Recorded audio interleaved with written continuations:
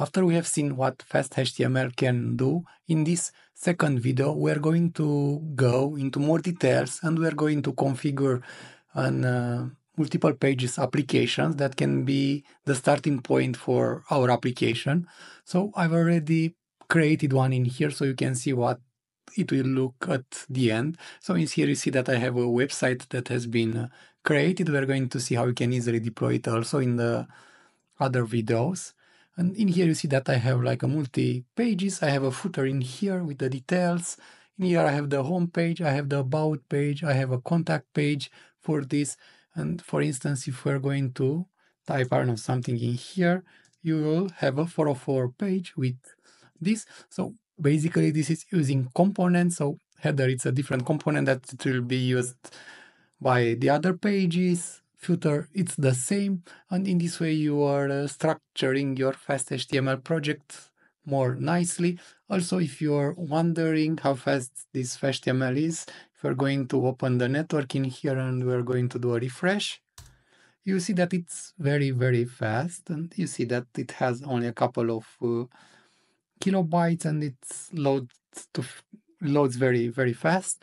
So yeah, it's like amazing what you can build with Python in terms of fastness. And I've created an article in here, and let's see the structure of this. I've prepared some of the details. So in here you have the project, and in the project you have the main, and you'll have the components where you have the header and footer for this, and in here you have the pages, and in here you have the init that will be needed by the folder, and then you have the home page, about page, contact page, and so on, and you can add whatever page you want in here. So this will be the layout, and I've prepared everything, and I have also created the code for everything in here, and we are going to just discuss it. So in here I prepared everything, and you see that I have created a blank project with this. You have the virtual environment created and activated, and in here I don't have anything besides the virtual environment, and I will create the component. So I will move between the details in here so we can see exactly what is happening. So I have a component. Let's create this component, and I will create all the files in the beginning, and in here I have the main.py. I have a folder with pages, and in here I have another thing that it's called home.py. I need to put this into the pages. Okay, pages is not a directory like this. Let me delete this. Okay, pages like this, a directory. I'll put the home in here. Move. I'll create an about, contact .py. Let's see if this is enough. Again, okay, I have the init that I need to create. Let me go and create the init, which will be blank. So this is the structure for everything. And let me see the other things. So right now, if we're gonna go and we're gonna copy the component and we're gonna discuss it so you can understand it. So if you want to see the details on this, you can watch my previous video. It has more details on it. And let's go into components, and I'll put it in here. Let me save the code. And in here, another thing that I need to do is to install the FastHTML, because I didn't install it. Pip install, just to have everything. Okay, and while this is installing, so the first thing is to import the FastHTML, and the other thing in here, I will just start in the components to define a component page that it will be on default, and in here you have the navigation items. So in here you can add different navigation items. So this is the header, and then you have the details with the link classes and everything, and this is the link append, and in here it's styled with Tailwind CSS. And in here you see that you have an li with a title, the href for this, and the link classes. So this is to just append the nav items. All the nav items in here, you see that they're defined in this area. And then you have the header that it's return, it's a div. And here you have an logo with my website. It's called, right now it's styled like this. You can change the style as you like. And in here you have the navigation links that are added. It's with nav and ul and the nav links. In this area, again, you have some styling for this. So this is the header, and then you have the footer. In here, in the footer, it's quite easy. You have a current year. I didn't use a function.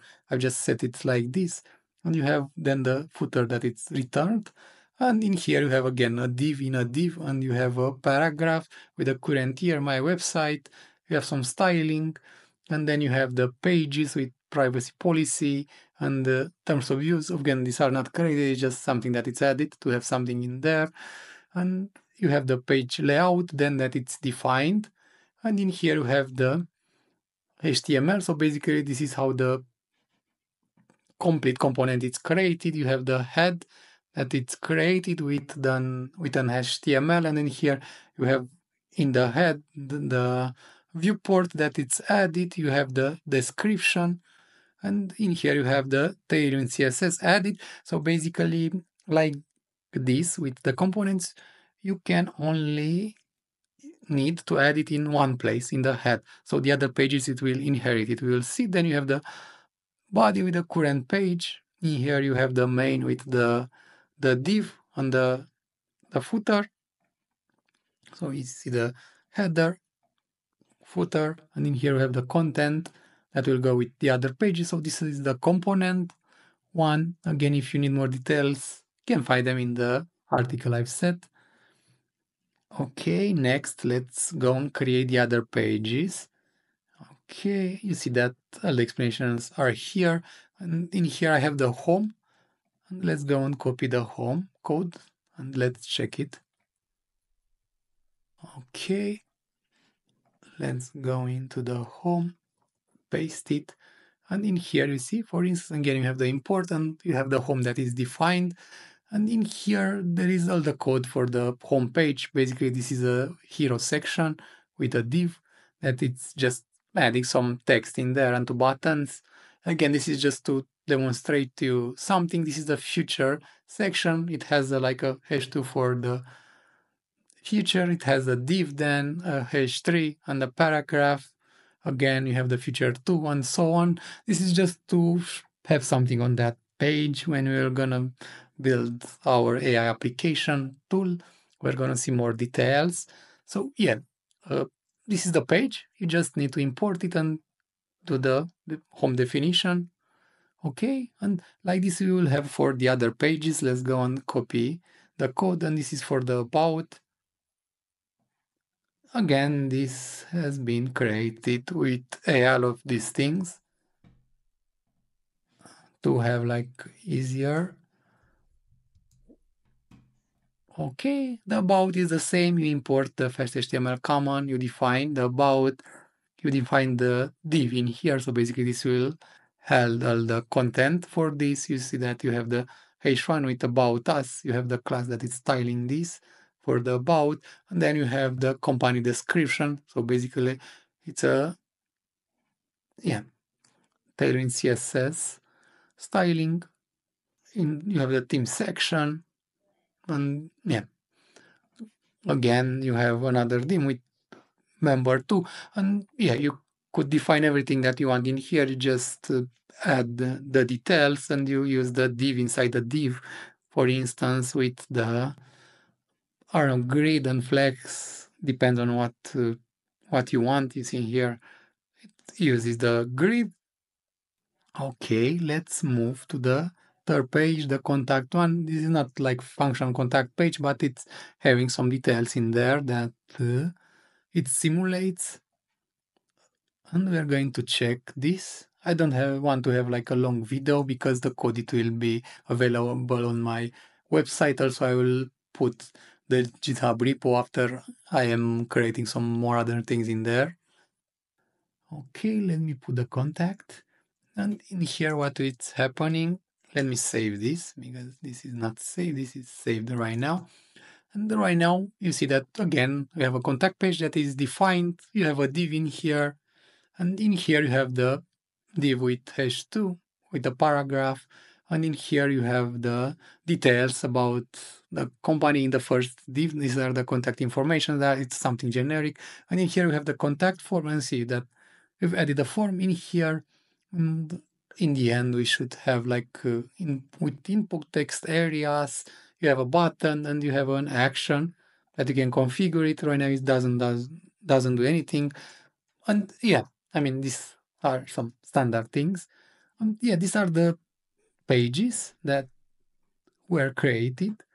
And right now, let's go and I think we should check the main because the init doesn't have anything right now in it.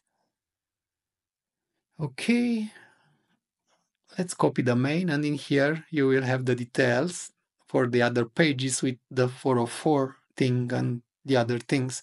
And in here you have the serve. So basically this will put everything together, the main, and in this way the application will know what to do. Let me go and copy this. Let's go and open the main.